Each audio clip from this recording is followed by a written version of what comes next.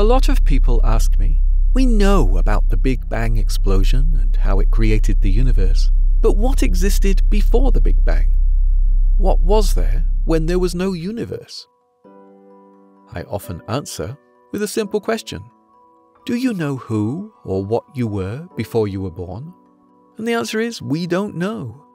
All that we know comes from what we've learned throughout our lives. The universe isn't so different. About 13.8 billion years ago, our universe existed in a tiny singularity. After the Big Bang explosion occurred, time and space came into existence. When there was no universe, there was no space, and there was no time.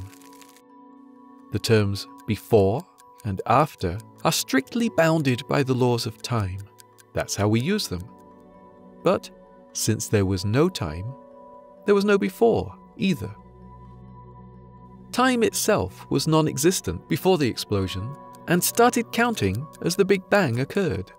So, when we ask ourselves what existed before the Big Bang, we're asking the wrong question.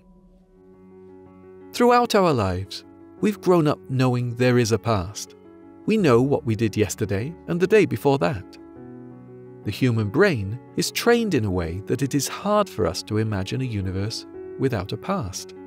Just like it's hard for you to imagine who or what you were before you were born.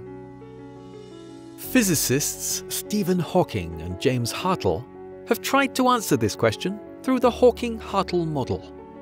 This model shows that it is possible to create a model of the universe in which asking what happened before the Big Bang is the same as asking, where is the north of the North Pole?